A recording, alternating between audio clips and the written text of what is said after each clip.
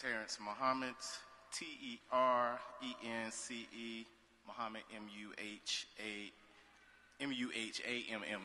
That's my name. And before you start the time, I just have to say this. I came all the way from North Carolina to be here. All the way. Hold on, I ain't even finished. I came all the way from North Carolina, spent almost 12 hours in Chicago Airport yesterday, got out, went to Kansas City at 1 a.m. yesterday morning or this morning, slept in the airport, got a rental car at 5 a.m. and drove 5 hours into the snow to be here. So please give me my time. I just wanted them to know that we support Nebraska against the Keystone XL Pipeline. So once again, my name is Terence Muhammad, and I am representing the Hip Hop Caucus led by our CEO, Reverend Lennox Yearwood, one of the organizations that sponsored the largest climate control rally in the country, February 17th in Washington, D.C. As I stated, we are against the Keystone XL Pipeline, and we also ask others to take a unified stand against this pipeline as well.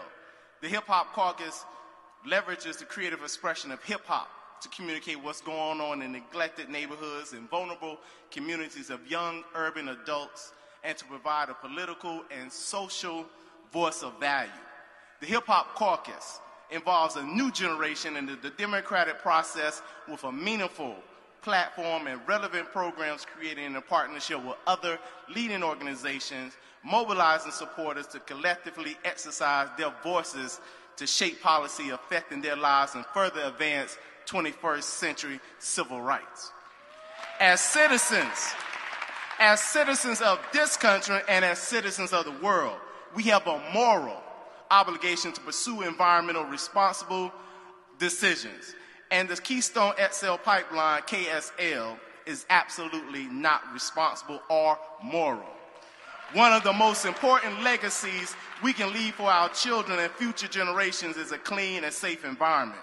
Tar sand pipelines are one of the filthiest objects we could add to our environment.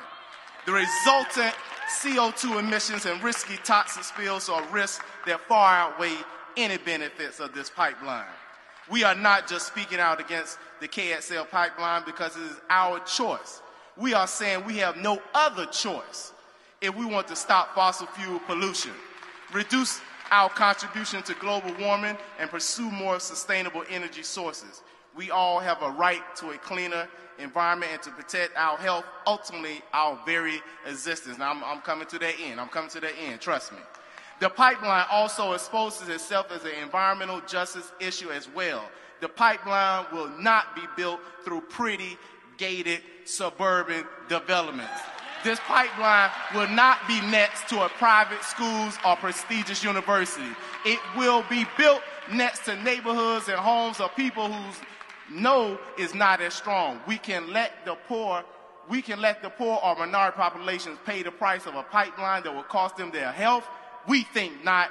We cannot. So knowing what we know about KSL, it seems remiss, irresponsible, and selfish to burden the future generations with the consequences of a pipeline that really is not all that beneficial in the first place, and we have an immediate obligation to help protect those unrepresented citizens that will feel the first environmental blow of this pipeline. Join us and say no to KXL.